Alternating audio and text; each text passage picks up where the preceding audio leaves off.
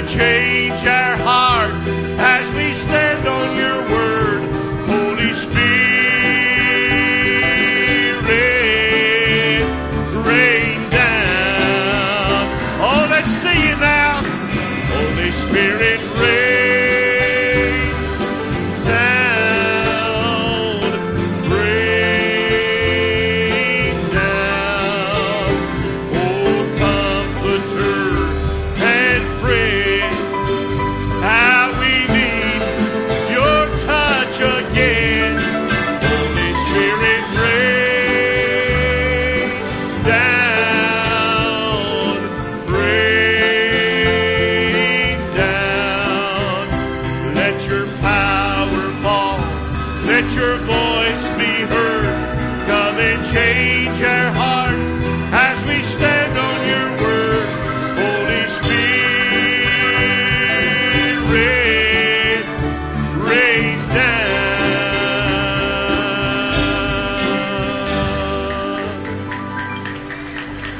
Hallelujah. Holy Spirit, rain down. Oh, that's right. How many of you need a good raining on tonight? How many of you welcome the Holy Spirit to have His way in this service here tonight? Why don't you give the Lord a big hand clap of praise? You love Him with all your heart tonight. Praise the Lord. Somebody say hallelujah. Somebody say praise the Lord. Well, isn't God good tonight? Why don't you take a second, turn around, shake somebody's hand, tell them you're glad to see them in the house of the Lord tonight. What a privilege it is to be in church once again. Holy Spirit, rain down, rain down. Oh, comforter. God bless you. Good to see you, buddy.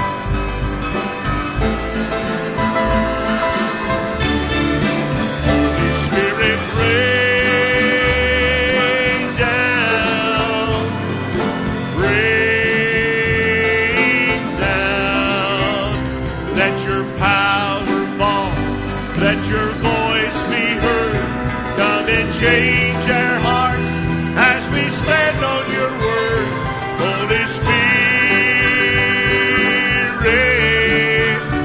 rain down. Oh, sing it, church. Holy Spirit, rain down, rain down. Oh, comforter and friend, oh, how we need your touch again. Holy Spirit, rain down, rain down. Let your power fall, let your voice be heard.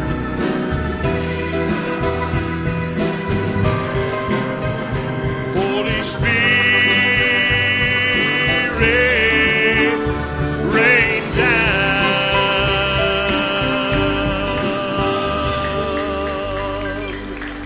Praise the Lord. Amen. Well, we'll get just exactly what we're expecting from this service tonight. I come expecting great things because I believe the Lord is going to speak to us tonight from His Word. It's almost like camp meeting every service, and I'm glad it's that way to me. I'm glad it's not just another humdrum church service.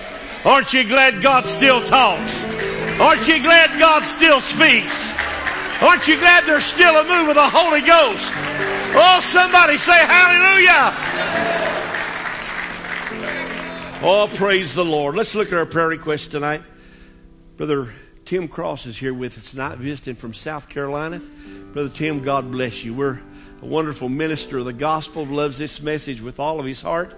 He's going to come just in a minute, take us to the Lord in prayer on behalf of our request tonight. I want to pray for Sister Clara Davis. She has the flu, and we just might say there's quite a few folks that has the flu and an old virus bug going around, but we just pray for them tonight that God would heal all those that are suffering from the flu and flu symptoms. I want to pray for Sister Martha Johnson, sick and unable to be in the service tonight. Prayer request for Brother Philip Elliott, who is seeking a job. Let's just pray that the Lord would make that need. I believe He can feel that need tonight, don't you? We just pray that the Lord would help our brother. Sister Jan Winters, unable to be in this service tonight, sick, needs a touch from the Lord. Brother Jerry Glenn says, please pray for Brother Ben Norod. He has a severe stomach virus, so we just pray for Brother Ben tonight, that the Lord would touch our brother. Brother Eddie Yance is in the hospital with pneumonia, really, really bad condition, and he's asking that we would, Brother Jack turns his prayer request in on his behalf, so we certainly want to pray for Brother Eddie Yance, that the Lord would touch our brother and just heal his body. Also have a prayer request for Brother Tracy. He's in room 112 at the what used to be, I guess, the old Northside Hospital.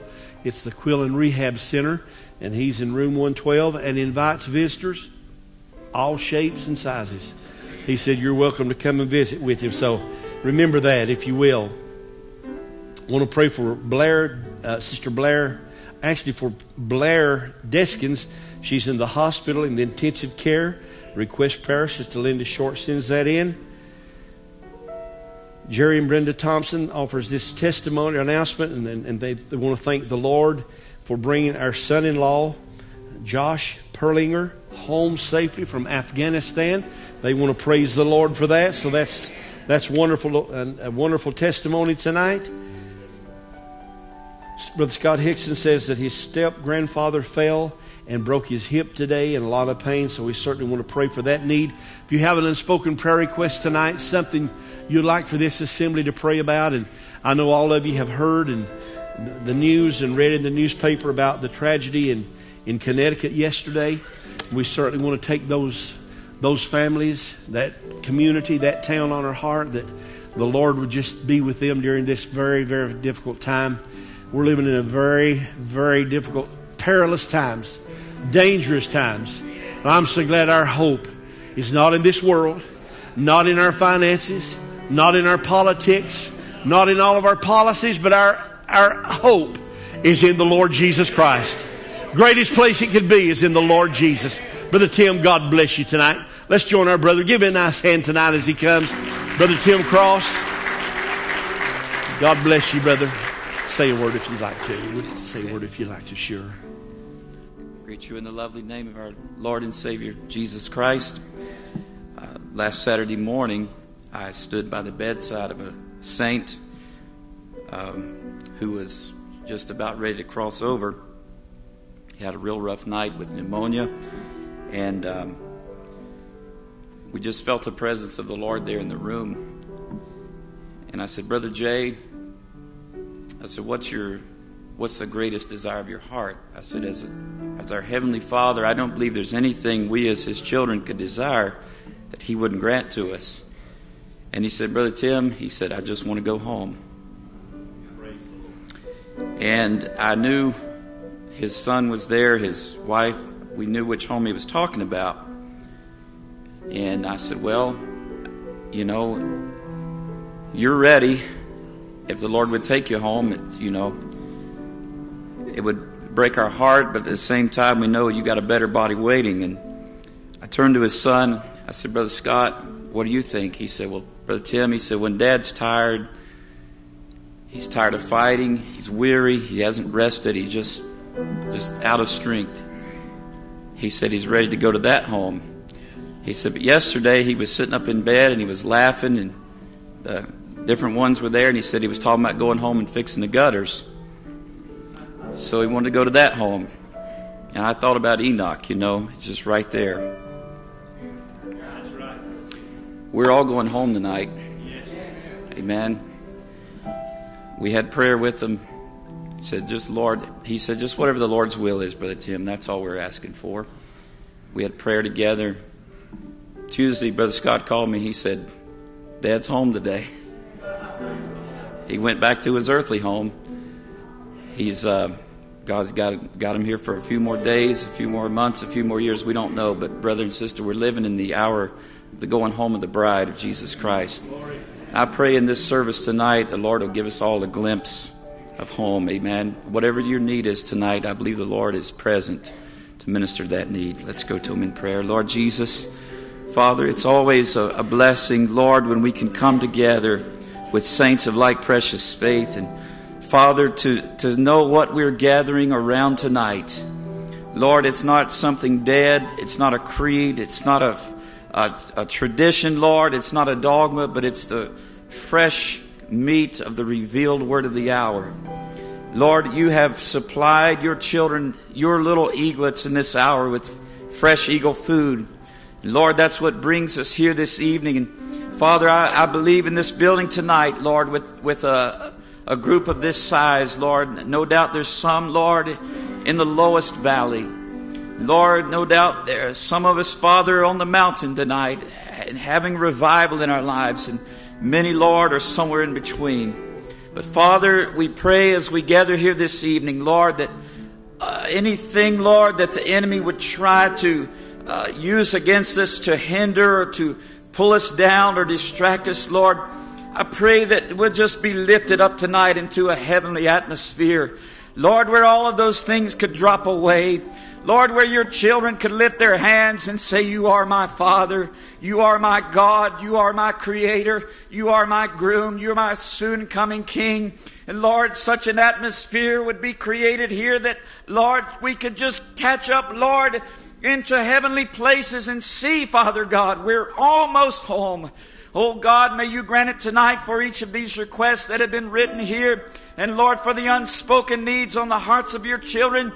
Lord, may we, as we hear the word and as we worship you this evening, Father God, may faith be quickened in our hearts to reach out, Lord God, and lay hold of your promise and say we deny the circumstances, we deny the symptoms, we deny every lying vanity, and we stand upon the promised word of God and say, God, be it unto me according to thy word. Grant it this evening, Lord. May such an atmosphere be created here that miracles could take place. Lord, that a sinner would drop to his knees and repent, Father God, and receive you as his Savior, dear Lord. Father God, just have your perfect will and way in this service tonight. That's all we ask and all we desire. We thank you for it and ask you to grant it. In Jesus' name we pray. Amen. Thank you, Brother Tim. God bless you. Amen. Ushers, if you'll come at this time, we'll receive the evening offering. If you're a visitor here tonight, we certainly want to welcome you to the service. Glad to have you. All those that are streaming this service tonight from around the world, our brothers and sisters, may God richly bless those folks as well. Let me make this announcement. We'll sing a song tonight. The children's Christmas choir rehearsal will be tomorrow after service. Please bring a lunch. Pick up at 3 p.m. sharp. Sister Ivy Blair wants all the children that's going to be in the Christmas choir. You'll have rehearsal tomorrow after service. Your parents need to pick you up at 3 o'clock and bring a lunch. So remember that. Let's sing a little chorus. We're going home, aren't we? Praise the Lord. Yes, we're going home. I'm going home. There is nothing to hold me here, since I caught a glimpse of that heavenly land. Praise God, I'm going home. Sing it now with all your heart. Oh yes, we're going home. I'm going home. There is nothing to hold me here, since I've caught a glimpse of that heavenly land. Oh, praise God, I'm going home. Can you sing it one more time? Oh, yes, we're going home. Oh, I'm going home. There is nothing to hold me here,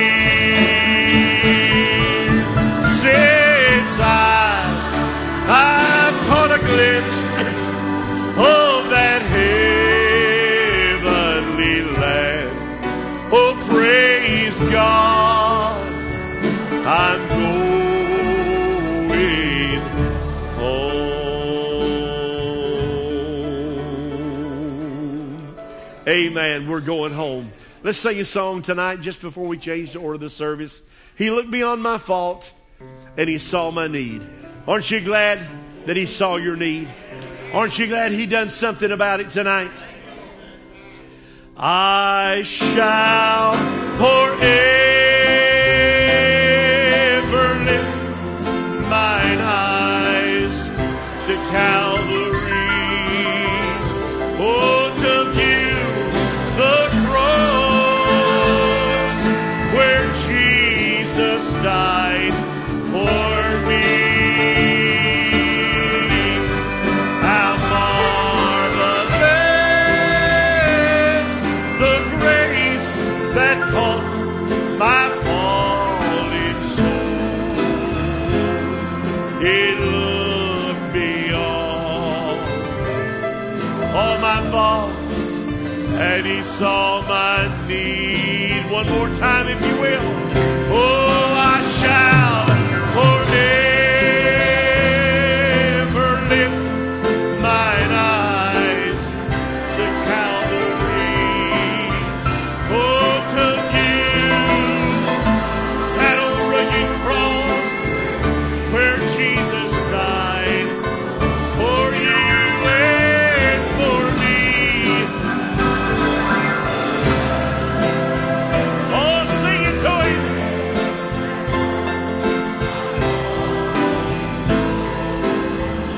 He looked beyond all my faults and saw my need, and I shall forever lift mine eyes to Calvary.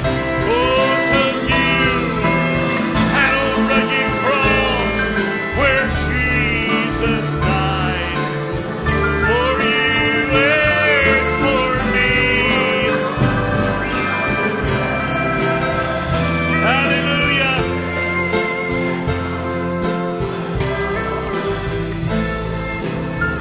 He looked beyond all my faults and He saw my need.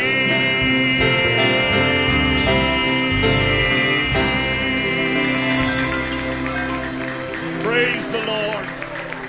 Praise the Lord. God bless you tonight. I'm going to let you be seated. I want to make an announcement to you tonight. Sister Anna and Sister Cinda and friends, they recorded a new CD. And I meant to make mention of this Wednesday night, and I didn't have one of these up here to remind me. And I forgot to do that. But I got one and took it home and played it, and it's a tremendous, tremendous CD. Brother Larry Elliott and some of the brothers, I think, I don't know exactly, I'll get in trouble if I start naming names, but they put this together, and it's just a tremendous, tremendous CD by Christian people that I've got a lot of confidence in. And we're going to let you hear one of their songs tonight off of this CD. I believe Brother Rob, it's song number 3, and I want you to listen to this and see what you think about it. But I believe it'll be a great blessing in your home if you had one of these. I'm not trying to sell them. Nobody asked me to promote these, but I just want to let you know that I'm picky when it comes to singers. But this, I highly recommend this. This is a good CD. I believe it'll be a blessing to you. Brother Rob, God bless you as you play that for us tonight.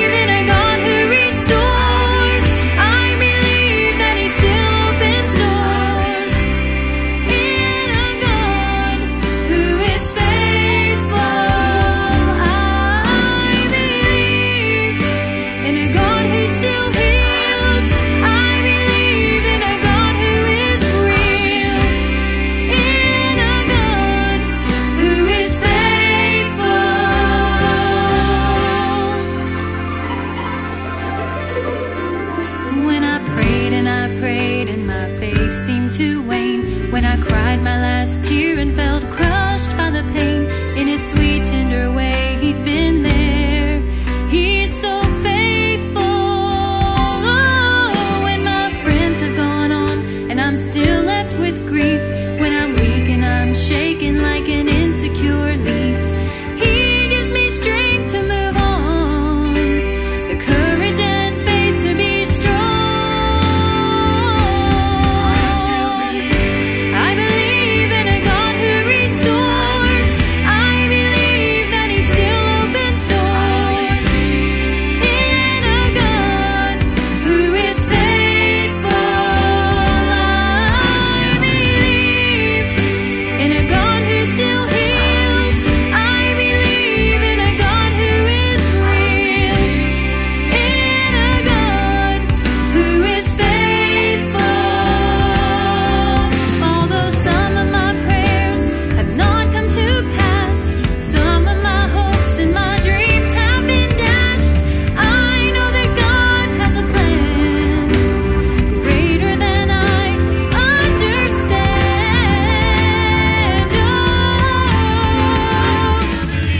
I believe in a God who restores. I believe that he still opens doors. In a God who is faithful. I believe in a God who still heals. I believe in a God who is real. In a God who is faithful.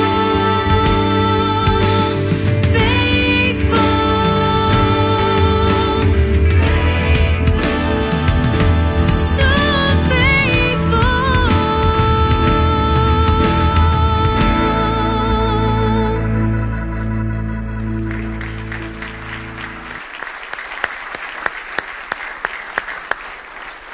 Praise the Lord.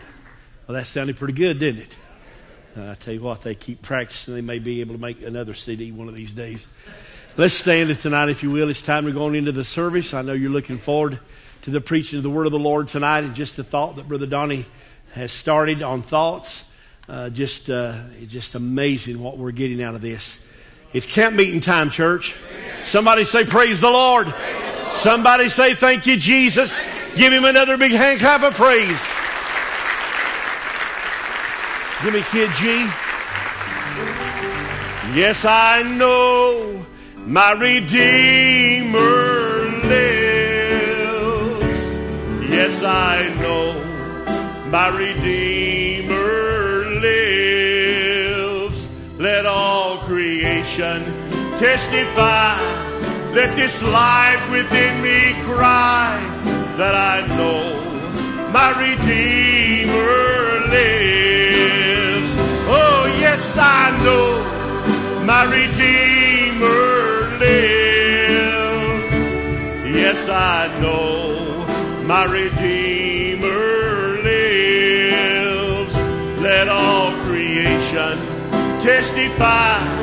Let this life within me cry that I know my Redeemer lives. Oh, I know my Redeemer lives. Yes, I know my Redeemer lives.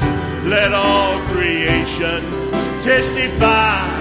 Let this life within me cry that I know my Redeemer lives.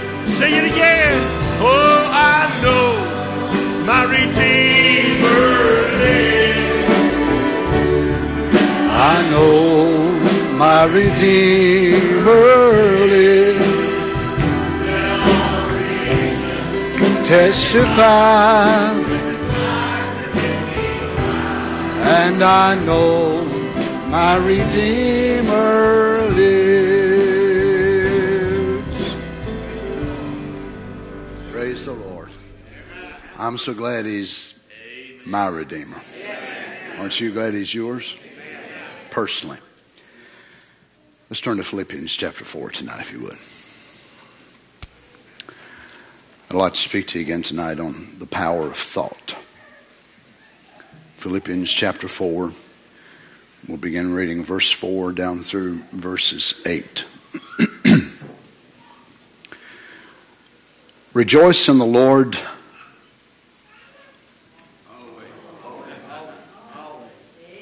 Really? Strange. Does that mean sick, well, money, no money, in, out, up, down, all the way? And then he says, and again I say, rejoice. So in case y'all missed it the first time, he got it for the second time. Let your moderation be known unto all men. The Lord is at hand. Be careful for nothing, but in everything by prayer and supplication with thanksgiving, let your requests be made known unto God. And the peace of God which passeth all understanding shall keep your hearts and minds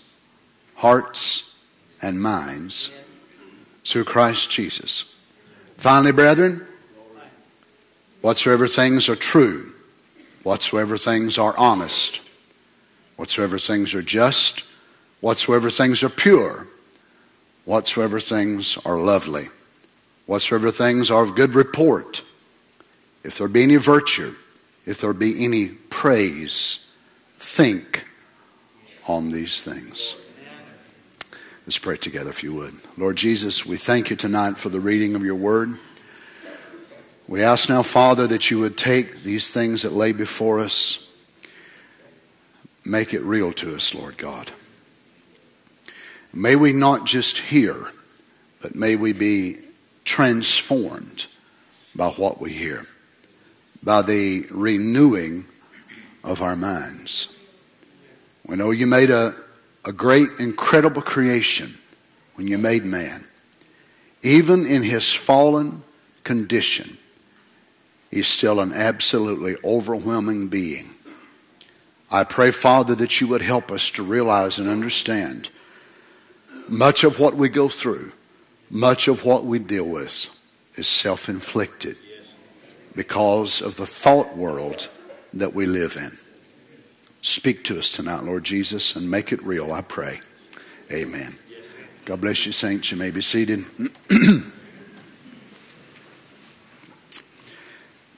Brother Michael told me before the service that some of the quotes and some of the things that I had here that I wanted to share with you tonight, that's having a little trouble with part of them, so you may say them and you may not, but some of them are so real and so wonderful that I wanted to share them with you, and even if they're not able to have them on the screen, they will be on the website, because I think it'll be really beneficial for you to be able to read and to be able to see some of these things that are truths, not just truths in the sense of scientifically.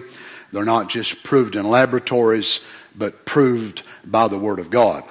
Now, whenever we think of our thoughts and our words, and we know that Satan always has a scarecrow in front of the real things that God is going to do. For many, many years, there's been things around the power of positive thinking and Christian Science and mind over matter and all that sort of thing. But we know that scarecrows are to scare crows and not to scare eagles. So as an eagle of God, scarecrows shouldn't scare us. But whenever we look at the truths of the Word and to see how profound that it actually is, yet revealed in such simplicity, sometimes it can be almost too simple for us to believe that it could be that powerful because of the way we identify power. And we think that power and the releasing of divine energy and supernatural force has to be always so complex and so complicated. But really, when we look at it in the beginning, when God went to bringing this earth into the use of His purpose, it was very, very simple. When God got ready to start using it, He just simply spoke. And He believed His word, and then things began to happen upon the face of the earth that began to be transformed to match what God had thought in His mind. Now, I'm sure that most of you have read the newspaper, heard the radio, and read your internet and all that, of the terrible thing that happened yesterday of the young man who killed these innocent children and all these people. Now, you know already, without me telling you, that actually began in his mind. Now, it started out somewhere as a thought. Was it resentment of something? Did he have some sort of neurological problem? Did he have some type of complexity that laid in the subconscious? Who knows exactly where it started, but it could have only started in his mind, and then he began to act out what those thoughts were.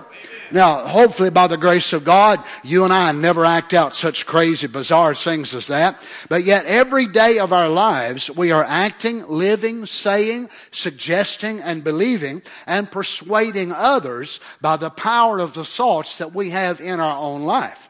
Now, I know that many times we look out and think, really, are our words that important? Our thoughts, are they that important? Does it really matter if you talk certain ways or don't talk in certain ways? Does it really matter? Does it affect the outcome of your life? And the way you think, does it affect the way you are? Does it have any correlation at all with your mind? Is there any connection in your soul, in your spirit, in your body, in the way you think? Is there any at all? Or can you just talk any way basically you want to? Can you live in a negative world and it not affect you? Or is there something that God Himself placed there, knowing that it would be a great powerful force? Most of you know that He did. Let us read some scriptures tonight if you want. Let's start out this foundation. In Ecclesiastes chapter 10 verse 12, the words of a wise man's mouth are gracious, but the lips of a fool will swallow up himself. The words of a wise man's mouth. Now remember, words are an expression of thoughts. So the words of a wise man's mouth are gracious, but the lips of a fool will swallow up himself. So the fool's thoughts will create his own destiny. The wise man's thoughts will create before him and create gracious paths of life for him to tread upon. Notice again in Proverbs 12:18. There is that speaketh like the piercings of a sword, but the tongue of the wise is health. What in the world is what I've got to say got to do with my health? Praise the Lord. There is that speaketh like the piercings of a sword, but the tongue of the wise is health. Now remember, your tongue cannot operate separate from your thought pattern. They must operate in the same channel. Now, if you are talking from the Word of God, now remember, not mind over matter, but actually God anointing your thoughts, and your thoughts are in the pattern of the Word, then what does it do? It creates a world for you to live in. It's actually your atmosphere. Now watch this in Proverbs chapter 15 verse 2. The tongue of the wise useth knowledge aright, but the mouth of fools poureth out foolishness. Proverbs 18:7. A fool's mouth is his destruction, and his lips are the snare of his soul. You mean it's not just all the time adultery and pornography and drinking and alcohol and, that's what it'll lead to. That's what it will lead him to. But it doesn't begin out there. It will begin from within himself. Notice this, Proverbs 18:20. A man's belly shall be satisfied with the fruit of his mouth. With the increase of his lips shall he be filled. Proverbs 18:21. Death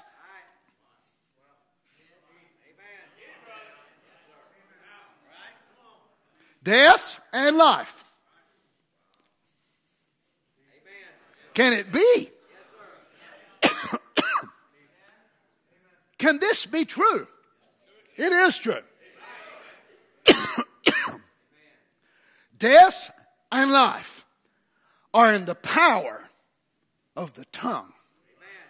Goodness gracious. You mean that has power?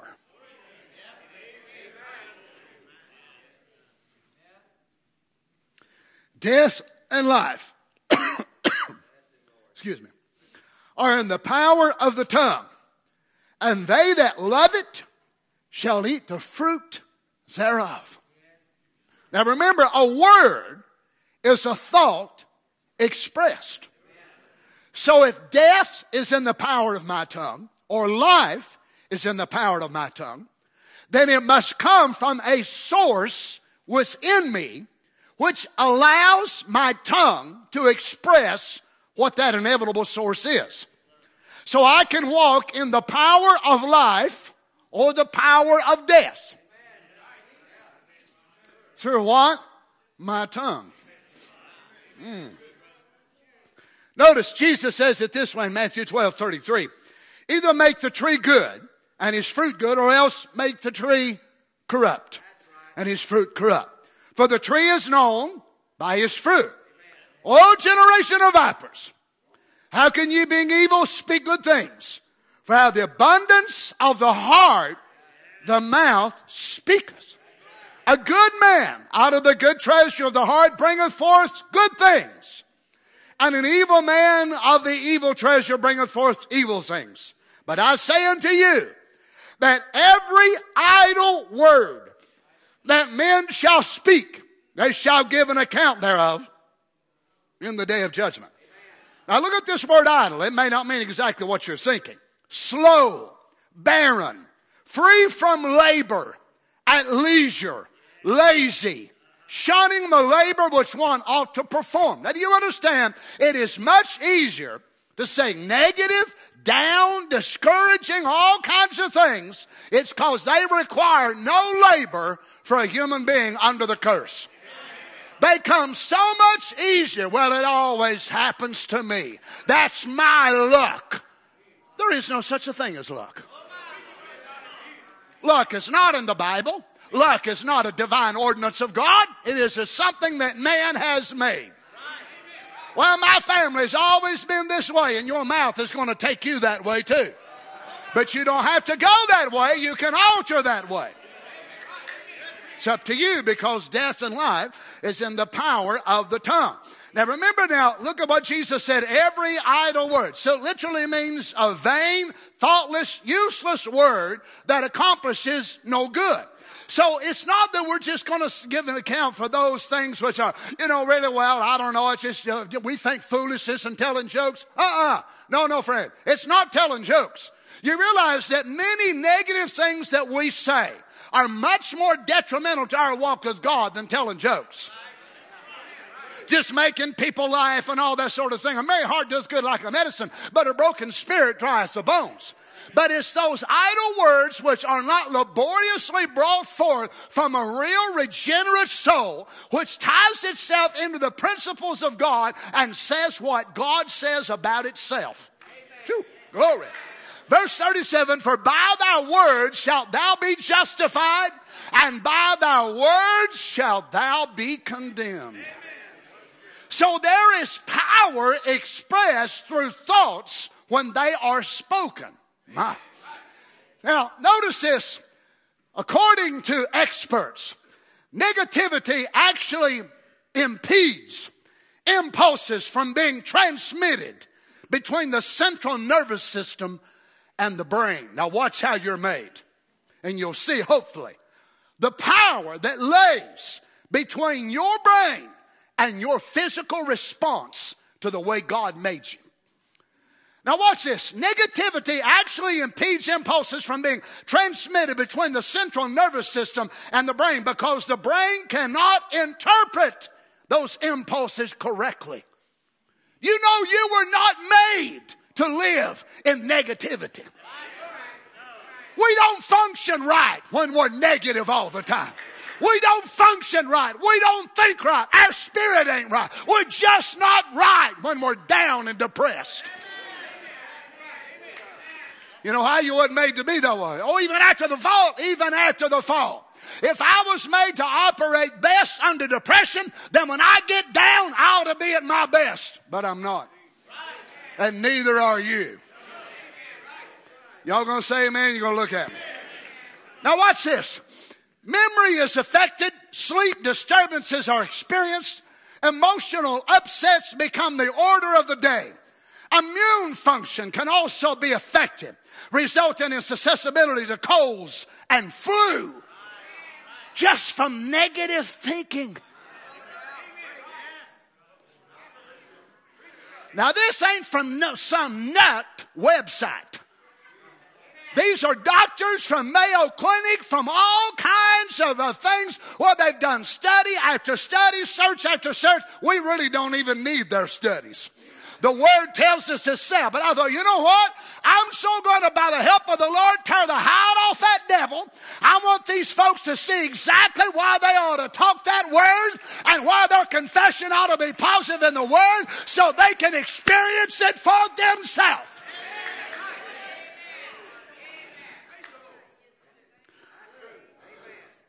Negativity can also be the result of constantly trying to fit more into an overcrowded schedule. Now, I realize that probably don't affect but 3 or 4 people here in our church, because everybody here has got so much time to do anything and everything you want to do. Listen to this. Negativity can also result of constantly trying to fit more into an overcrowded schedule. If there was any generation and age of people that needed 37 hours in a day, it's us. If there was anybody that needed 12 days in 1 week, 137 days in every month, it's us. Or so we think. Because we never have enough time to get everything done that we think we just have to do. We've got to attend 45 soccer ball games a year. We've got to go to 45 baseball games. We've got to go to this one's birthday and that one's birthday and this one's birthday and this Tupperware party and this party and that party and another party. Because if you don't go, they'll get mad at you because they come to yours. So with our overcrowded schedule, what does it produce? More and more and more and more negativity in our lives.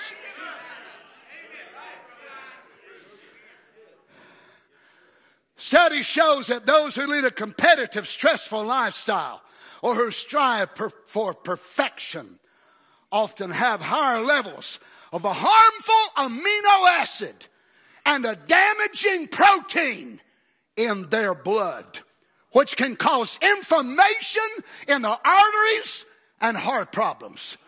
And of course, when we get these said symptoms, we'll blame God for it. Well, here I am, I'm a Christian, and I've got this damaging amino acid, and I've got this hormone, and I've got this psychological something. God, why don't you heal me? And God said, why don't you quit worrying? Why don't you quit trying to schedule so much in your life and rest some? Well, glory. Listen to this. The Mayo Clinic reports that people who focus on positives instead of the negatives experience many health benefits. They live longer lives. Oh.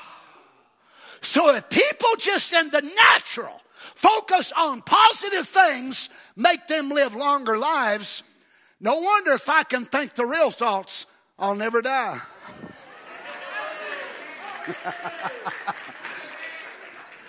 Woo, glory. Oh my. Notice what it does now. Gives them longer lives, have lower rates of mental illnesses, such as depression, are less likely to suffer from the common cold and cardiovascular disease, and have better coping skills to deal with stress. Wow, that within itself is enough to strive for, ain't it? Just to be able to deal with stress. So me thinking, now look friend, this is not preachers that said this. This is not prophets, but it's simply what they are finding out. Brother Branham said many of these statements I'm going to read to you back in the 50s, and they're just finding out what that prophet of God said years and years ago.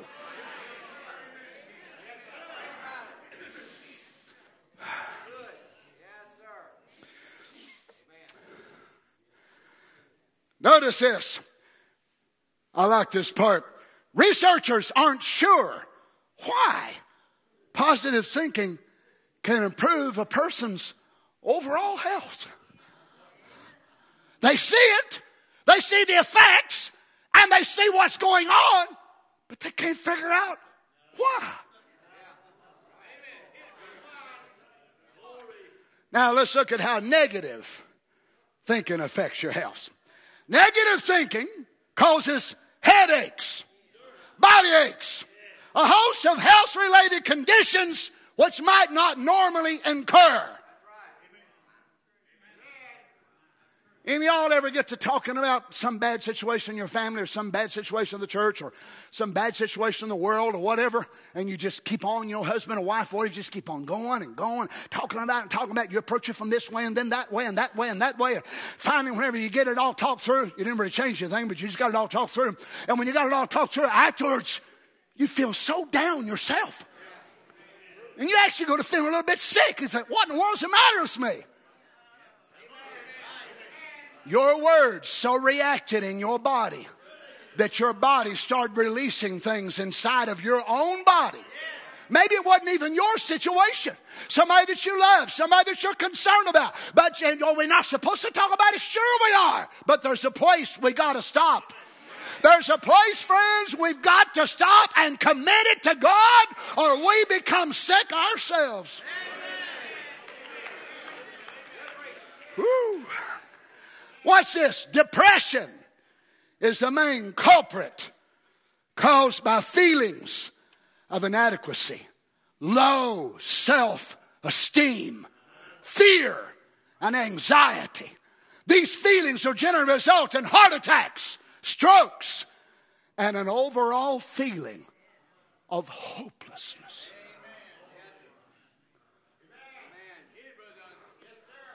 And that come from what? Bad, negative thoughts? Now, this is not a side effect of some medicine. This is not a side effect of something that you took. It's a side effect of allowing those thoughts to become so a part of your being that they begin to release these things in your body.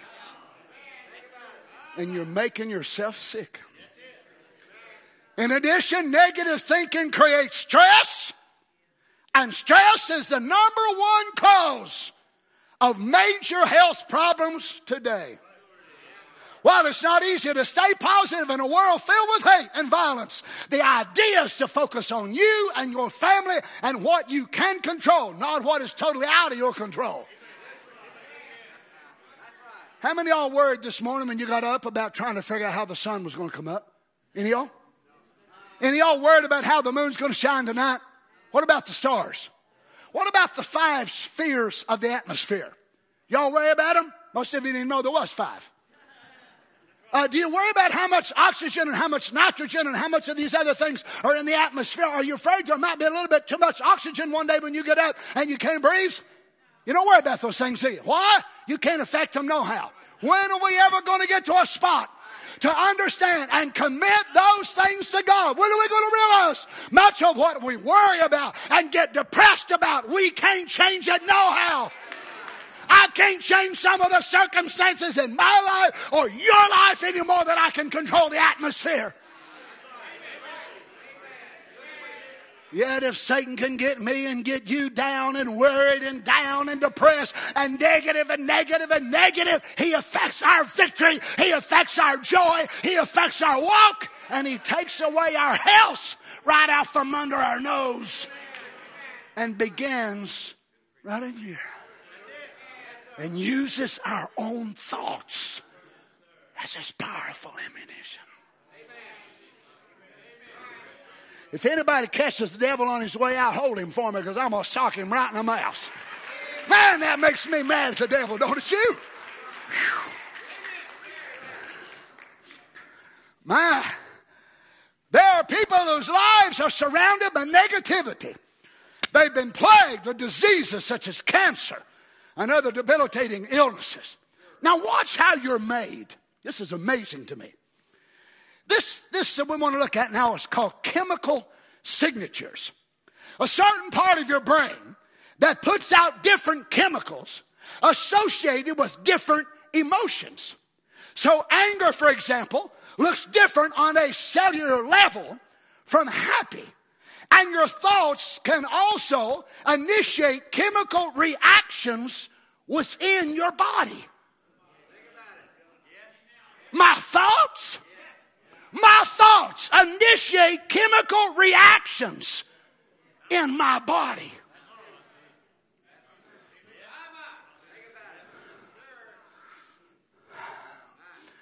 No wonder the word said, as a man thinketh, so is he. So my thoughts will move inside of me and initiate releases of certain chemicals in my body that can either benefit me or damage me. I turn in prayer requests after prayer requests. Pray for me for this, pray for me for that. Pray for me, the doctors found this and the doctors found that one. In reality, the cause is right up here.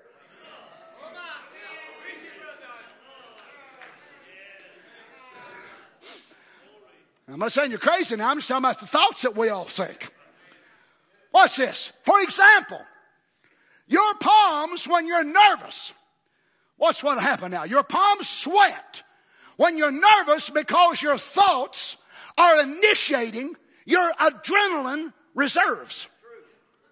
That's a chemical response from your body to your thoughts. Lord have mercy. You mean my thoughts, being invisible, actually respond and react to the chemistry in my body?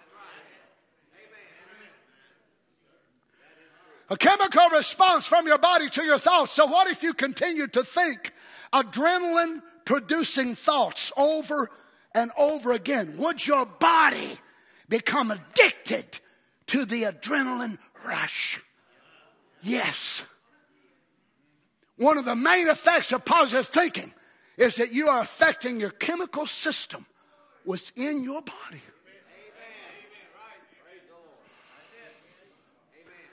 Now remember, this is not mind over matter. It's not psychoanalysis. It's not many of those types of things. It's a truth. Watch this. As I was with Moses, let him that is weak say, I am strong. See, just say in your heart that I am strong.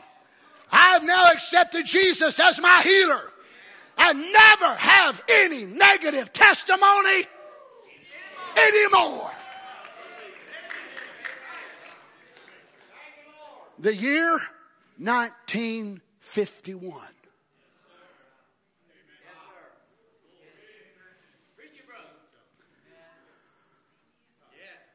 Oh, you said that's outdated. How many of you have it in your life? How many of you are living up to this 1951 quote?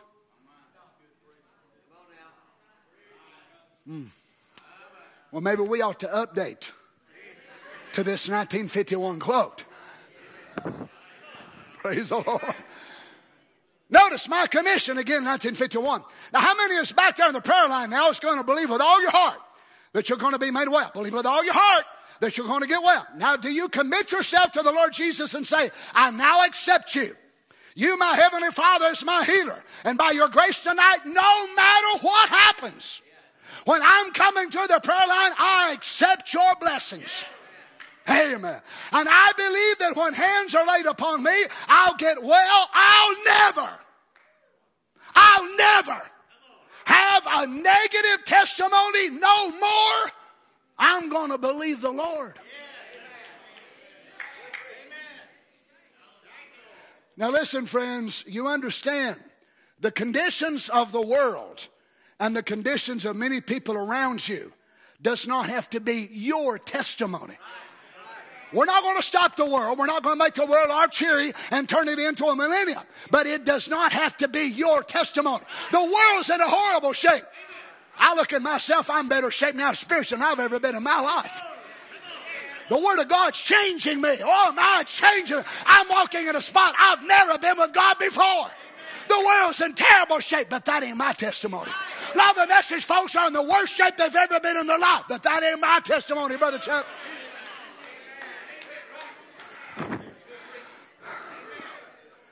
But if you're not careful, you'll let yourself become so inundated with all the things that are around you that are so negative, the economy, the nation, so on. Sure, it's all terrible, it's all bad. But that don't have to be your testimony. Watch this, I'll never have a negative testimony no more. I'm going to believe the Lord. Will you raise your hands and say, I believe that? And I now confess that. Again, now healing is something that you just say, well, I believe it, I believe it. Now that's all right. If that's the best you can do, just mentally, or just say, well, yes, I see it, I believe it, I accept it. Then if you accept it on those bases,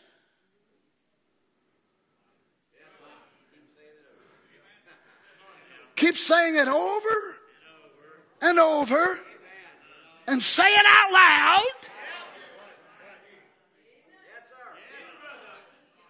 Does God need to hear you say it out loud, Brother Junior? Junior needs to hear Junior say it. Donnie needs to hear Donnie say it. Why? So my subconscious can hear me say, this is me. This is what I am.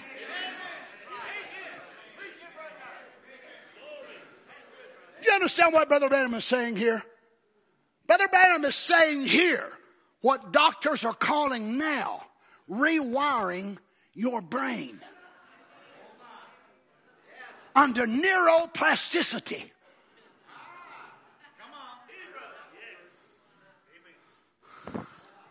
Glory to God.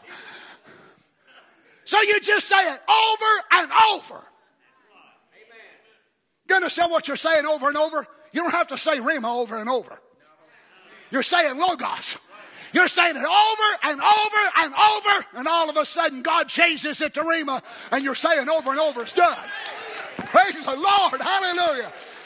But you take the Logos and you just said over and over, I'm a Christian, I'm delivered, I'm filled with the Holy Ghost, I'm going on with God. Until eventually you believe it. Now watch. You accept it on those bases. Keep saying it over and over. Saying it out loud. And saying it over and over. Man, that sounds like a bunch of overs. And just keep saying, I'm healed. I'm healed. Say it. Until actually you believe it. So in other words, when you start out saying it, you ain't actually believing it. You're believing it, but you ain't believing it. You understand? You're believing it, but from a mental standpoint only. So how do we get it in? Keep saying it over and over. No, wait a minute. Why would you need to say it over and over and over and say it out loud? What difference would that make versus saying it one time and saying it to your heart? You are rewiring your brain. You are changing your bad thought world. This is what doctors call today self-talk. That you reprogram yourself. Well, glory. I'm being reprogrammed so I can be changed. Do you understand that they have now found out that by thinking the right things, you can actually change your own cells? Lord have mercy. That your cells actually take on the image of your thoughts. My brother, sister, if it works that way in the natural, what about the supernatural with the mind of Christ? And I hear rapture preach and I talk rapture, I walk rapture. Will not my cells take on the thoughts of rapture? Praise the Lord.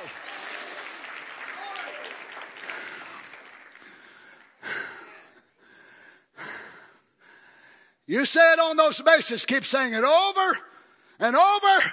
Say it out loud. Say it over and over. Just keep saying, I'm healed. I'm healed. Say it until actually you believe it. And when you believe it, it's going to take place. Don't have a negative testimony. Every time you confess, well, I still feel bad today, you go straight back in the same rut that you was in the beginning. You mean our words can hinder the power of creation? You believe this as much as you believe the 7 seals and the 7 thunders and all the rest of these things. So whenever we are prayed for a physical thing in our body, whether it's in our home, whatever it is in our walk with God, and we keep saying it over and over and over again, and then somebody comes and, hey, feeling, Brother Jim? Oh, Lord. Oh, I'm telling you what, I just... There's such power in what they say. If you're not careful, you'll be having those symptoms time you leave. You'll be feeling as down as they are. Well, glory. Now watch this. There's not a man or a woman in here that is baptized with the Holy Spirit. But what would start your confession? I believe I've lost the Holy Spirit. I believe it's gone from me. You'll go right down. You mean to tell me the power of our words is so powerful it could affect the indwelling of the presence of God? That even though the Holy Ghost was there, even though it was yours, even though He had sealed your soul, but you say, I ain't got it. I don't feel Him no more. There's something wrong. I've lost Him. Lord, help us.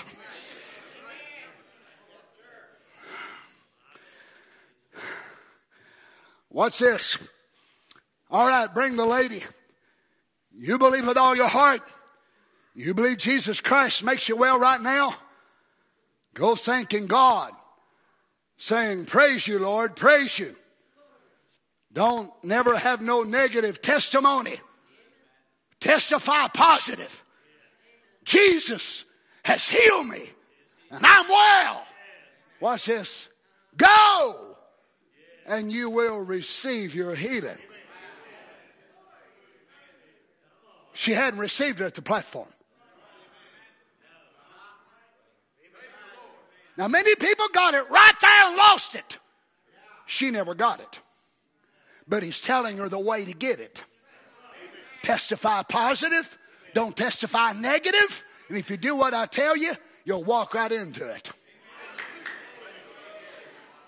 Now, He didn't say she got it right there, but He said, notice, keep your don't have a negative testimony, testify positive. Jesus has healed me and I'm well. Jesus has healed me. I'm not going to be. I'm well. Go and you will receive your healing. Look at this. You don't look at your affliction. You keep your eyes on the promise giver, the Lord Jesus Christ. Keep your eyes on His word. He's the one who promised. He watches over it to perform it. He keeps it in the hollow of His hand. And in the depths of His heart, it's bedded. His words has to be true. Get your mind off your sickness. How are you going to do that if you're hurting? How are you going to do that if you're in pain? I have no idea how you're going to do it, but it can be done, and He wouldn't have told us to do it. Somehow there is a way that we can look at it. This is not me. Do you understand? This is not me. This sickness is not me. It's only a temporary setback. This situation I'm in, this is not me. That's not what Christ wanted me to be. Get your mind off your sickness, off your troubles. And the church said, amen. Keep your eyes on Jesus. Just keep Him on your mind. Keep thinking about Him. How lovely He is. How sweet He is of His promise. And if you're sick, get this on your mind. He was wounded for my transgressions. He was bruised for my iniquity. The chastisement of my peace was upon him. Amen. And with his stripes I was healed. Keep your mind centered like that. Your mind? Not your soul? Keep your mind centered like that. Something will happen. All of a sudden, something drawn nigh to you. An anointing will come on you. And out of that chair you'll go. Oh, hallelujah. Draw nigh to the Lord, and he will draw nigh unto you. Now look at some of the facts, medical facts that have been proven that are the effect of negative thoughts.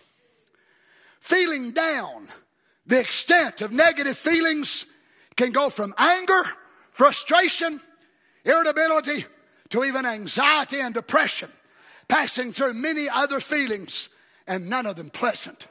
Physical effects, the body lowers its defenses as negativity subtracts from our energy.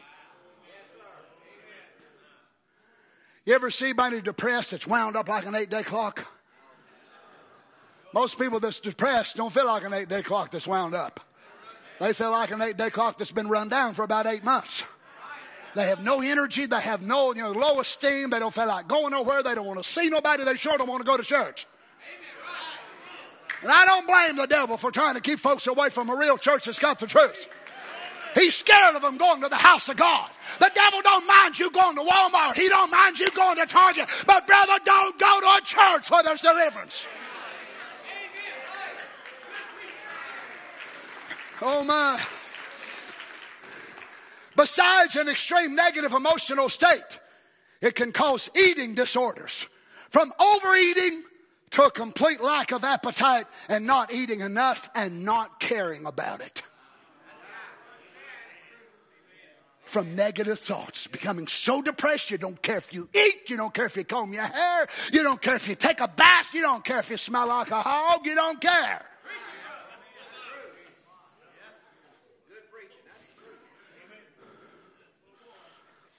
Closing yourself down to possibilities and the flow of abundance. When we're in a negative state, we don't attract those elements that would make our lives advance. Rather, we attract the circumstances that support us in thinking something is wrong, and we get stuck. And folks that get down and so negative, and somebody will talk to them and try to be positive. If they're too positive, they won't want them to come back and talk to them no more because they don't think they understand. Many times they do understand. They're trying to lift you up. But many times, what will they do? A down person will want to talk to another down person. Why? Because they can fellowship around that negativity. Oh my, you're going to preach with me? Look at me. Simply put, when we stay our thinking negative, we attract negative emotions and events. Thus, when one is in a negative state, everything seems to go wrong.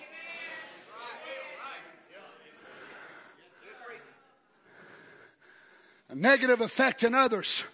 Have you ever wondered how you may be affecting other people because the way you feel? Think about when a relative, a friend, or someone at work seems to be having a bad day and how you feel when you come in contact with them. You could be making others feel the same way when you're wrapped in your own negative thoughts. God forgive us, we've all done it. Now, one of the serious side effects of negative thinking is that it causes physical illness and disease. In fact, Dr. Louise Hay states that ingrained negative thoughts and negative feelings that are not released can even cause cancer. Now, please explain to me the difference.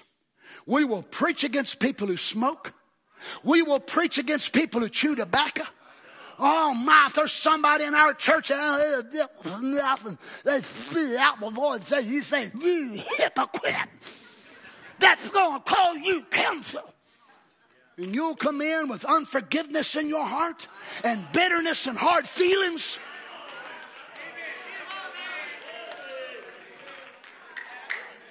What's the difference in you causing cancer by forgiveness and him causing it by Winston or a pale male? Both of you shall file in the temple of God.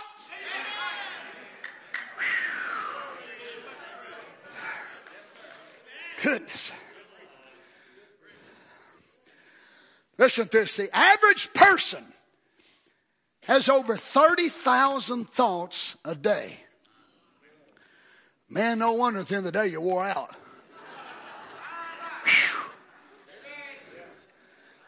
Now notice this. Through an uncontrolled thought life, we create conditions for illness. We make ourselves sick. Research shows that fear. I want you to listen to this. When I read this week, it made me so mad I could have bit a donut right in two. That's the way I express my anger, donuts and Snickers.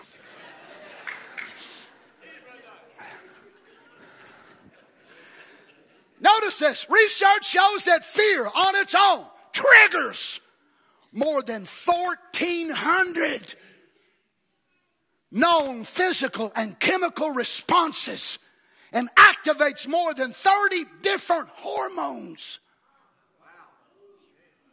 The one emotion of fear. You lying devil, you. So every time he tries to make us afraid, Brother Jim, 1,400 responses take place in our body. Don't affect your soul, Brother Dan. It's sealed. As I told you, the devil ain't worrying about many of our souls. He done knows are gone in the presence of God.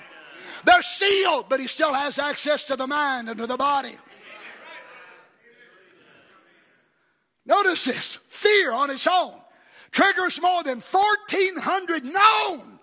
You wonder how many more unknown that they're yet to find out. 1,400 known physical and chemical responses and activates more than 30 different hormones. There are intellectual and medical reasons to forgive. This is not a preacher. This is a doctor.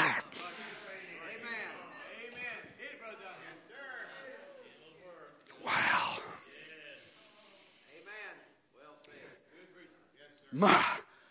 Toxic waste generated by toxic thoughts cause the following illnesses: diabetes, cancer, asthma, skin problems, and allergies, to name just a few. Conscientiously controlling your thought life and start to detox your brain.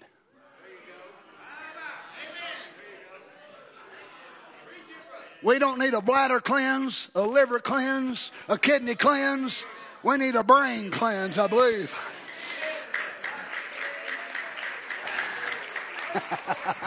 Woo! Medical research increasingly points to the fact that thinking and conscientiously controlling your thought life is one of the best ways, if not the best way, of detoxing your brain.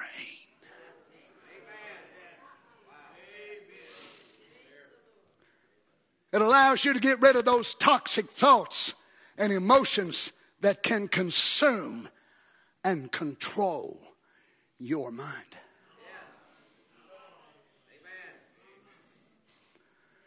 The average adult has 300 negative thoughts per day. One about every 2.5 minutes, according to the Midwest Center for Stress Control. And I've been trying to figure out if there's an herb, some kind of magic bullet, some kind of powder, some kind of green lemonade, or some kind of something for stress. Come to find out, I've been packing it right in my own body. Stress relief.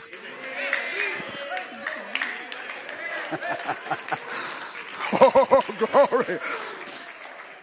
Can I go on? Y'all overwhelmed, or can I go on? Now watch this.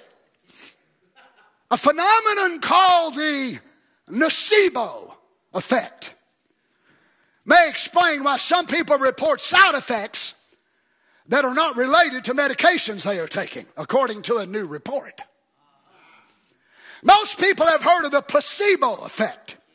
in which people on an inactive drug or therapy experience improvement in their symptoms, researchers compare new drugs to placebo to gauge the true benefit of a therapy. The placebo effect can make people feel better, but sometimes a dummy pill can have the opposite effect, believing that they are taking an active medication. Some patients develop side effects when taking a placebo.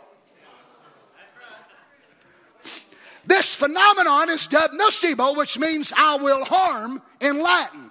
Placebo means I will please in Latin. The nocebo effect may help explain why people taking real medication sometimes experience side effects that do not seem to be caused by the drug. When I read this, it reminded me of folks going to church. That they go to having certain effects which really shouldn't be produced by what they're hearing preached.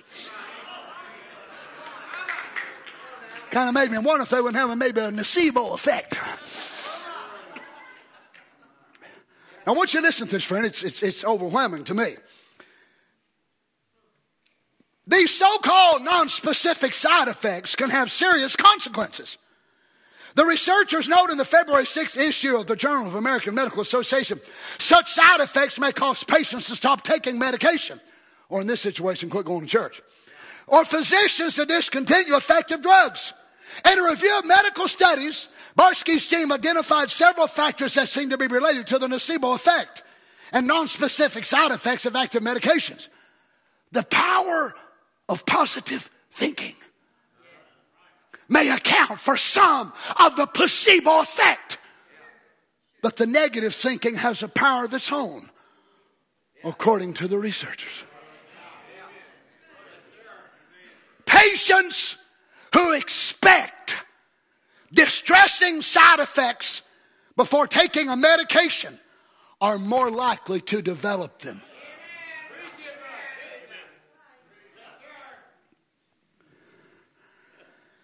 The power of suggestion can be influential as well. In one clinical trial, the authors reviewed patients who had been warned of the possibility of gastrointestinal side effects of a medication were much more likely to experience such symptoms than those who had not been told of the possible side effects. So in other words, me and Brother Terry, they're going to try us out for this new medicine. They tell Brother Terry, now look, Mr. Horn, there is a slight possibility. You could have cramping, you could have this and that and the other in your stomach. They don't tell me that. Many of the people they told it to had it. Why? They expected it. No wonder Brother Branham said you get what you expect. Folks go to church expecting to get nothing, and they get nothing. You go to church expecting getting something, you're going to get something. Oh my. Notice this. One study found that more than 90% of people who had been classified as allergic to penicillin were able to take oral penicillin. Uh-oh. So this group of people that don't give me penicillin. Oh no, it'll kill me. Oh no, it'll kill me. But they give it to them in another form, and 90% of them could take it with no harm.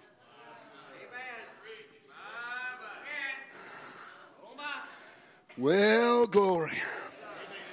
The Lord kind of sneaks in some spiritual penicillin the same way. It's possible, according to the authors, that some patients who were fearful of having a bad reaction to penicillin misinterpreted symptoms that were not caused by the drug.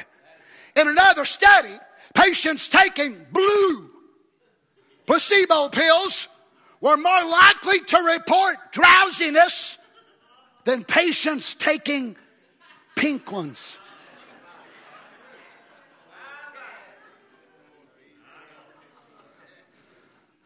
Now don't laugh, some of y'all might have been in that test.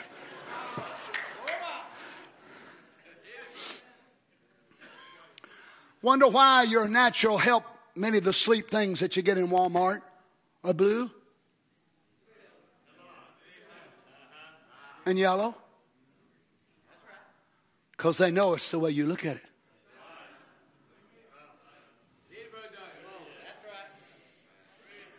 Now, if they have broken into this in the natural realm, is it any wonder that our Father is breaking open since we're up here now?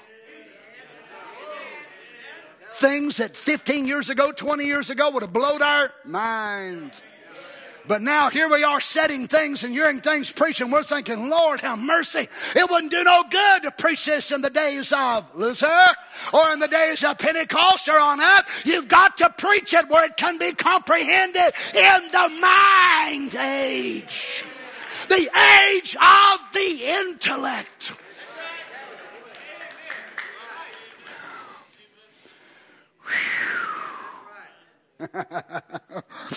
Notice this. Patients taking blue placebo pills were more likely to report drowsiness than patients taking pink ones. The researchers point out that in one study, patients associated red, orange, and yellow pills with stimulants, blue and green ones with sedatives. They just look at it. Oh, I'm so sleepy. They can't hardly make the bed. There's just sugar pill with blue coating. Lord have mercy, children. If something like that is so powerful, how would we scoff when we say when we hear the word preached, it will actually take us into a body change? If something like a color of a pill can so affect you psychologically in the way you look at it, would not the powerful Word of God force our bodies to be changed? Lord of mercy.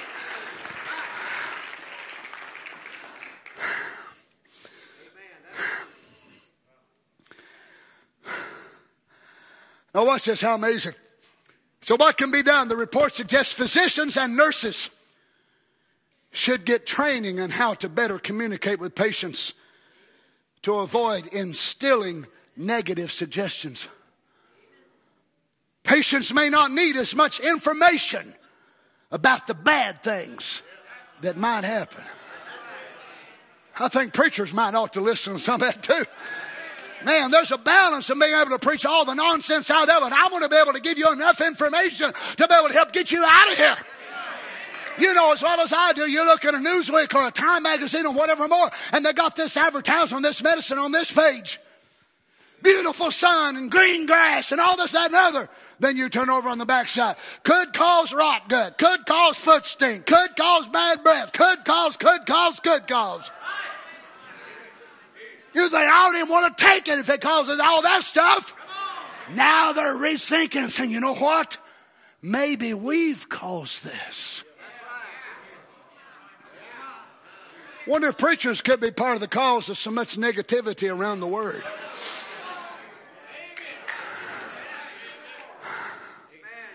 I can spend all my time telling you how many people's leaving, how many people's getting away, or I can balance that up by telling you how many's still faithful. How many still holding on to God? How many's got a greater determination than ever before? Right? Well, friends, I come to church to feed. I don't feed on how many folks is quitting. You understand? I don't feed on how many perverts there are out there. I don't feed on a lot of that stuff. Yes, we have to talk about it, but that's not my diet.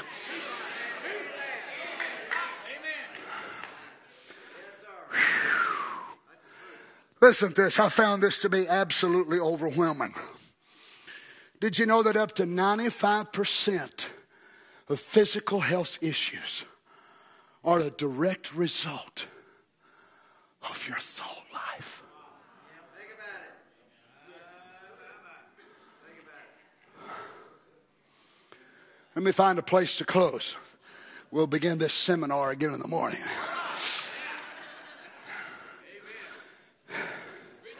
Last time I dealt with some messed up, Brother Louis' grandson said, is he a doctor or a preacher? Neither one, really. Watch this. Whenever you have a thought or emotion, your brain releases neurotransmitters. Newton. These medical people probably laugh themselves to death when I pronounce these things. And hormones, which trigger physical responses in your body. If you're caught in a stressful situation, you react to it with negative thoughts or words. Your heart starts racing. Your body releases two powerful stress hormones, cortisol and adrenaline.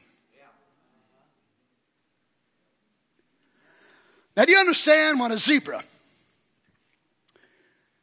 gets on the plains of the Serengeti and the lions begin to set the trap? And this zebra is picked out. They start running. That zebra's body releases tremendous amounts of adrenaline.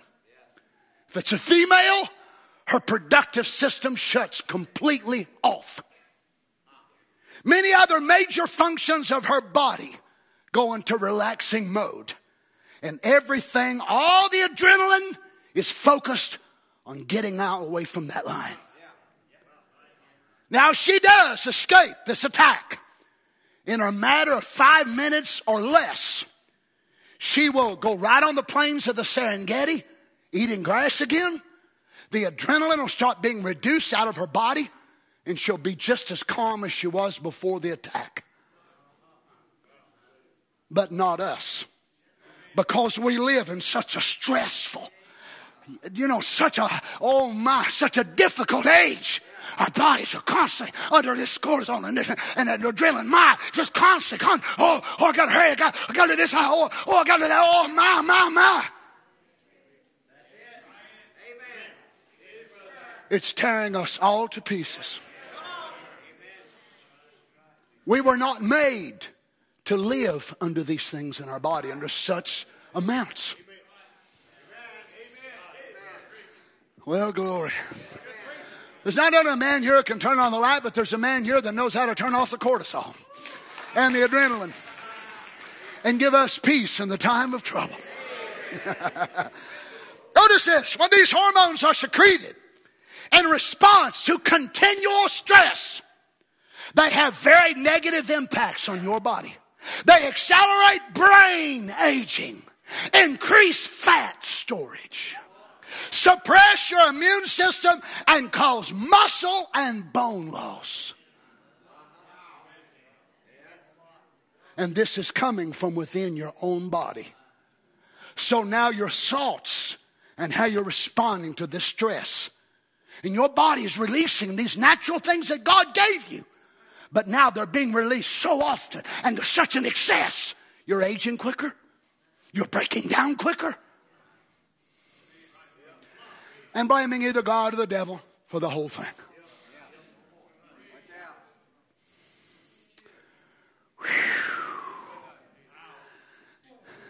You realize what all this would have cost you to go to a doctor to hear what you've heard tonight?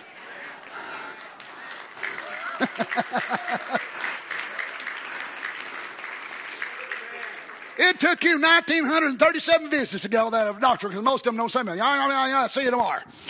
Come back 6 months from now. Friend, listen to me. I believe Jesus is concerned about us. Listen to this. They accelerate brain aging, increase fat storage, suppress your immune system, and cause muscle and bone loss. Now we realize we cannot stop these stressors that are constantly fluctuating on this world of the outside. But the release zone is actually from within. Learning how, by the grace of God, to live in a stressful age. Before long, you're going to understand what's going to make you an overcomer, my sisters. It's not the length of your hair only. Not the length of your dress. My brothers, it's not just that you don't have tattoos plastered all over your arm and long hair like a girl. It's going to be being able to live in the most stressed age that ever was on the earth and finding an avenue in God to find a place to let off the pressure. If you get into the habit of thinking positive thoughts and speaking positive words, In these circumstances, even if the negative thoughts arise, your production of stress hormones will decrease and you will begin to lose body fat. The perfect diet. I found it. My goodness.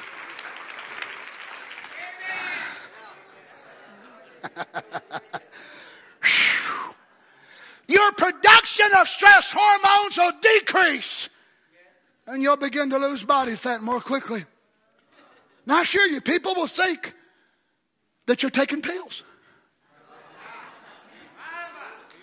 I think, wonder how many he takes a day. It's sad, friends. We not only have the stress of the rest of the world, we have the stress of maturity, the stress of perfection, the stress of laying aside all of our failures, Brother Jim, to come into this image. You understand what that does? To receive it naturally, it only puts more stress on you. The desire to be a mature son of God can transfer into your mind and become a worry, and then your body releases more of these hormones.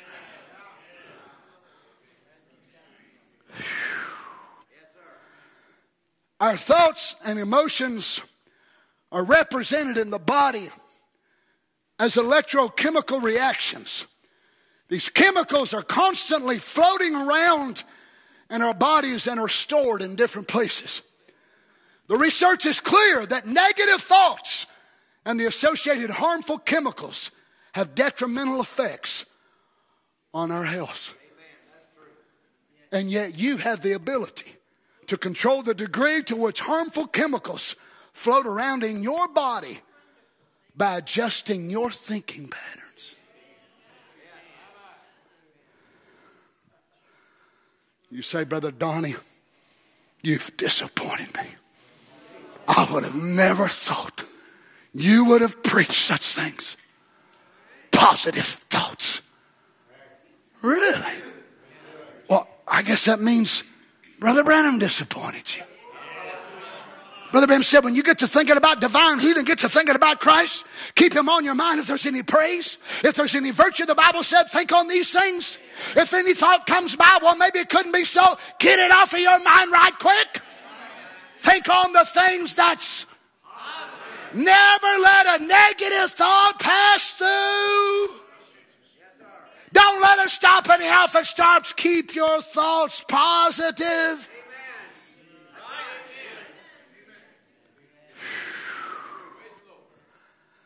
Let's stand.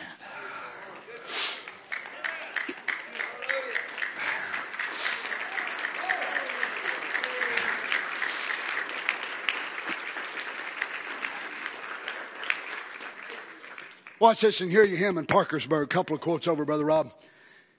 And discernment. You have a very strange nature. That is a deep thinker. Always crossing bridges before you get to it. It's always a bad thing. Never happens the way you plan it to happen. And by that, it's developed a peptic condition of the stomach. By that what? This makeup, this nature, this mindset. That's right, isn't it, sir? Is that right? Raise your hand. What is right? What could be nothing else? God Almighty knows that. You now throw aside every negative thoughts and we'll go home and eat your supper and praise God and give him praise for it. Now this man's body is going to begin to respond to what? As he stood there under discernment, God has given him a quick brain rewire. Do you know, friends, that they have actually taken DNA in laboratories and proven that by pattern of changing your thoughts, that it actually alters your DNA and passes down to your children an altered DNA from what you were born with.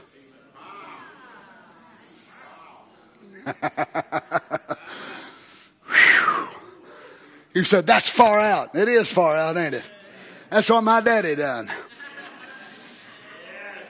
He took his thoughts and altered my DNA.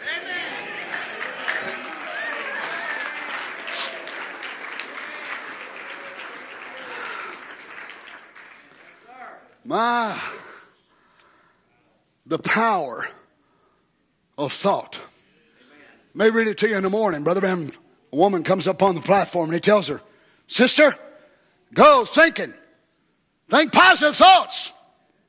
She stops and says, even if the devil tells me I'm going to die, he says, no matter what he tells you, you take what God said.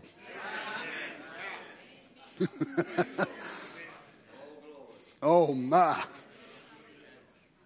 The power of thought. I wonder, Happy Valley, how many of our sicknesses, our diseases, our afflictions, our troubles, our depression, our sorrow, many of the things that we deal with, we have brought them on ourselves. Our adrenaline, our hormones, our reactions to fear, our reactions to so many things. Satan has took them and turned them right around to use them against us.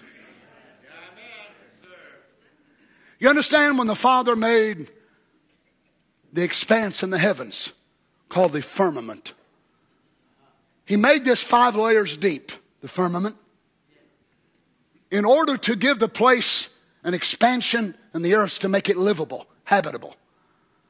And He called it a firmament, a heaven, or we call it an atmosphere. That atmosphere before the fall was totally controlled by the presence of God. So much oxygen, so much nitrogen, so much other things that are there. But once the fall came, Satan got in control of the atmosphere.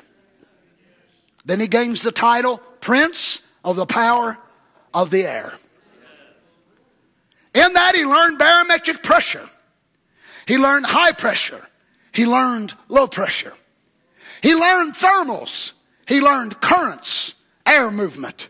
He learned about warm water moving up. He learned about crossing warm air with cold air in the upper loft atmosphere. And he learned by doing all of that how tornadoes, hurricanes, and so on could be made. He can't create them, but he knows how at certain seasons and certain cycles to run them together. And the offshoot of that is a tornado down through Tornado Alley. Using the natural laws of God that are existent in the atmosphere.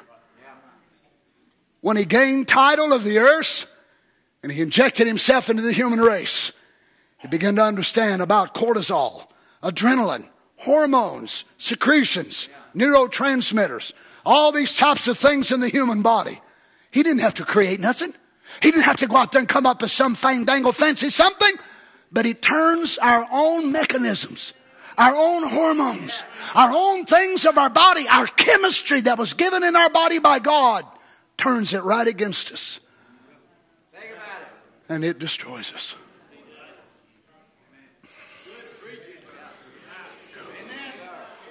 Whew. I wish I'd have known this when I was 14. But on second thought, it's probably a greater miracle since I'm 56.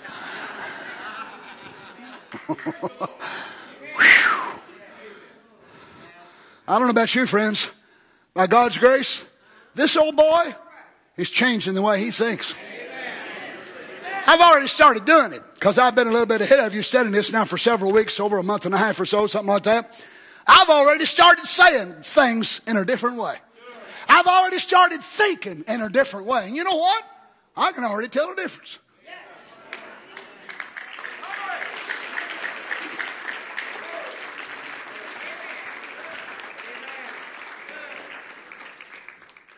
Brother Branham said, I told my wife, leaning across the footstool, I was so ashamed of myself because of my negative thinking.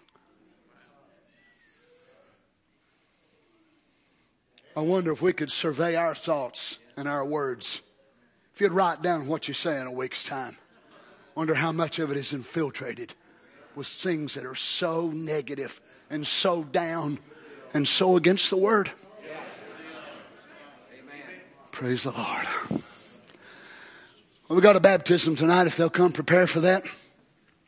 We might need to make an altar call too. Might need a bunch more that'll want to be baptized. You appreciate the truth?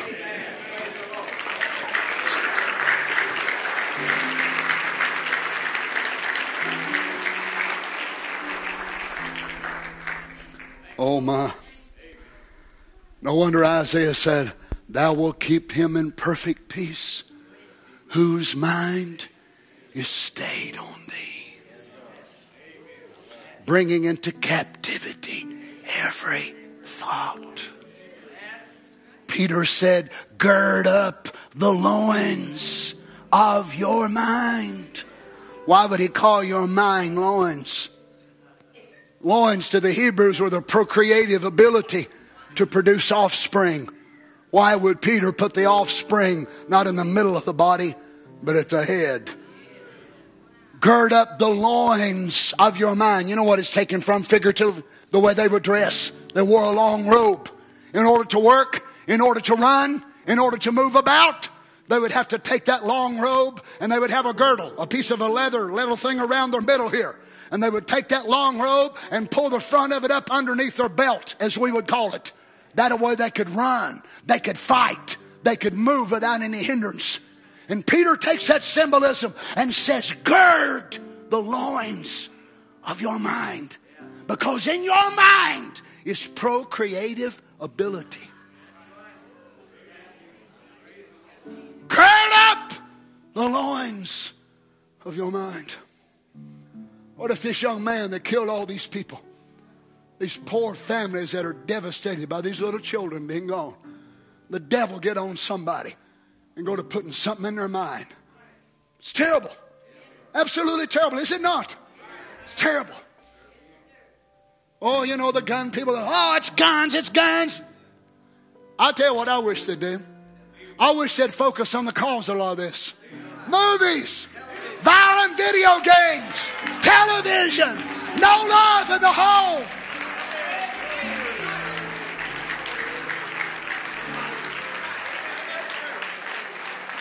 How many people do they see their brains blowed out on movies? How many bank robberies? How many knivings? How many, all these things? Why is it they never focus there? They always want to focus on the gun part. A gun never killed nobody by itself. Neither can your tongue without your thoughts projecting it. Listen, friends. The power of your life and your death lays right here.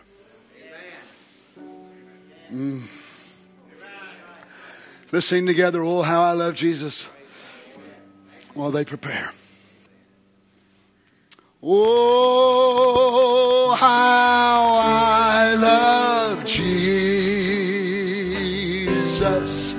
Let's sing it now. Oh, how let's sing it with all of our hearts. I'm singing, oh, how I love Jesus, because He first loved me. To me, He is so wonderful. Everybody now. Oh, to me, He is so wonderful. Oh, to me, Lord Jesus. Oh, Lord Jesus, You're so wonderful.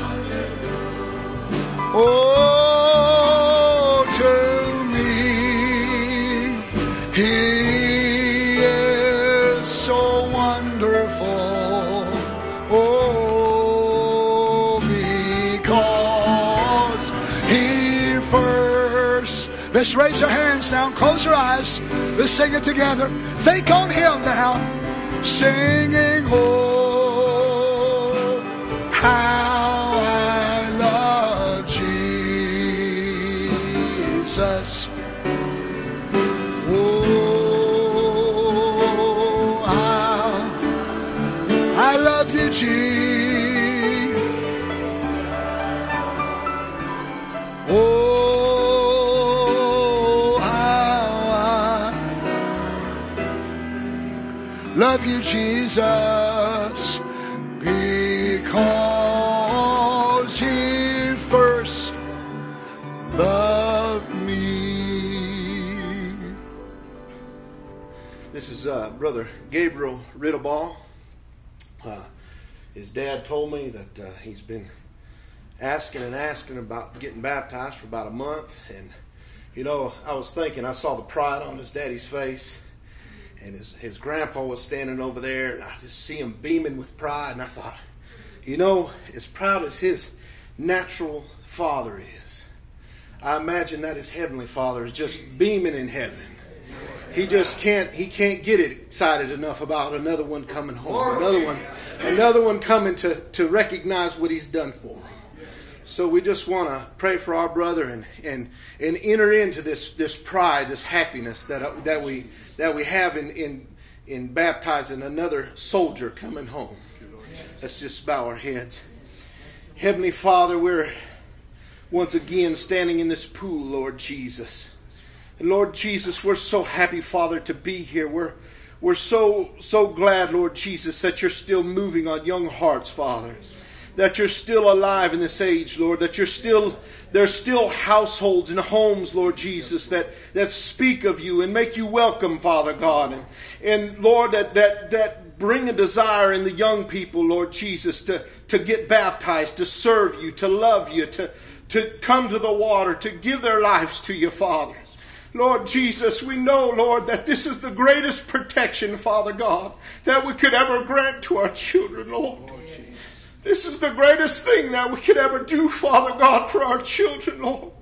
We want to watch over them. We want to protect them, Father God, from all the evils of the day and all the things that happen all around us, Lord. But, Father God, there's no greater protection than in your arms, Father. So, Father, I stand in this water, Lord, and I want to commit, Lord Jesus, my little brother's life, Lord Jesus. He wants to give it over to you, for you to protect him, to watch him, Lord. And not only that, Father, but to fill him with the Holy Ghost as promised, Father. He's repented, Lord Jesus, and he's come to this water to be buried, Lord, to start a new life, Lord Jesus, in you. Father, I pray, Lord Jesus, that you would just grant to him the Holy Ghost as he comes out of the water, Father, according to your promise. We ask it in the precious name of Jesus Christ. Amen. Little brother Gabriel, I baptized you in the name of the Lord Jesus Christ for the remission of your sin. Hallelujah. Hallelujah. Hallelujah.